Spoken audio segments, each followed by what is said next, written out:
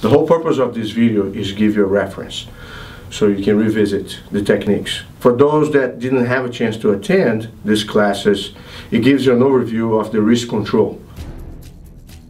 When you have the wrist control, you handicap your opponent, whether he has just one hand that he can play with, or sometimes with the handcuff principle that we covered, you don't have either arm. There are some new concepts that will make somebody very effective on accomplishing sweeps. Lift and flip. Yes, I do what we call the heel walk. I call that the handcuff technique. So I call that the toe tickle. Tumble, hook flip. The light out means the choke. Put the lights out. Always try to pull the neck towards the other grip. So instead of trying.